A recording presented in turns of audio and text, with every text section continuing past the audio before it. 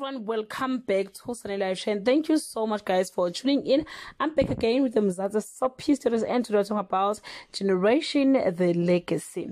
The popular actress Zizi Pobudi, who joined the SABC One soapy Generations the Legacy in 2020, is leaving the show. Entertainment commentator Film Pillar has announced that actress Zizi Pobudi, who is portraying character Tracy, is exiting a Generation the Legacy following Rabawone Hosimore, who portray a role ka Paul Moroka Jr.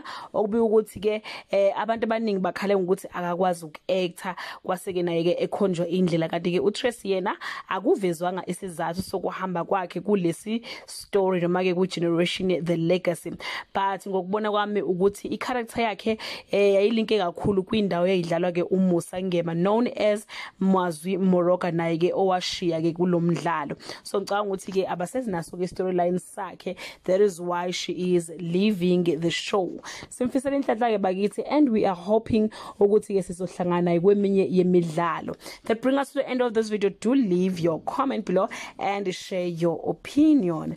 Bye.